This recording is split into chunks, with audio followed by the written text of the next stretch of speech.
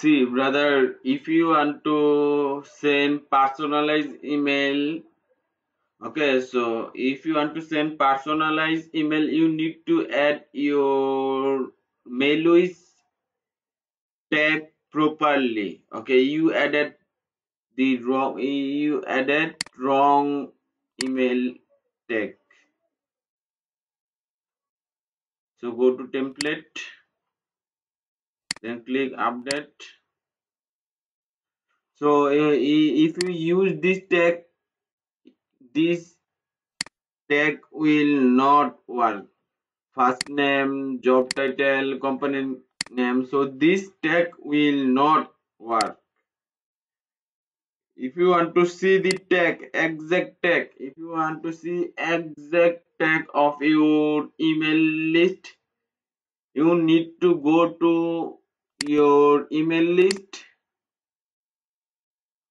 then click overview, then click add custom field. So if you want if you want to generate email tag from your email list, then use this tag. So for company name, use this copy. So for the company name, use this tag. Control V,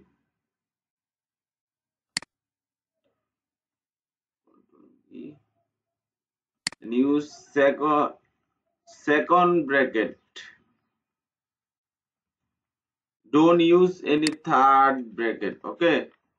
So job title, what will be the job title? For checking job title tag, go to email list, click overview, then go to custom field and see the position. Copy this name, go to email template, then paste the name and put a second bracket. So for the first name, you already added first name.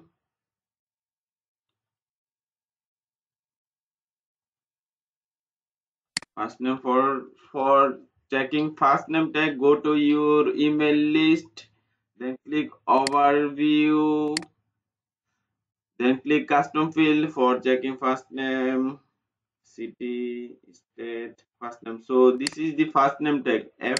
Copy this and paste it here and just bind this tag within second bracket. So let me check unsubscribe button. Okay, then click save changes. Now your email template will generate all the tag automatically. I hope this will work.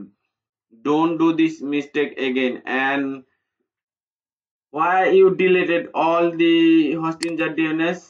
See, I added all the DNS again. You deleted all the DNS.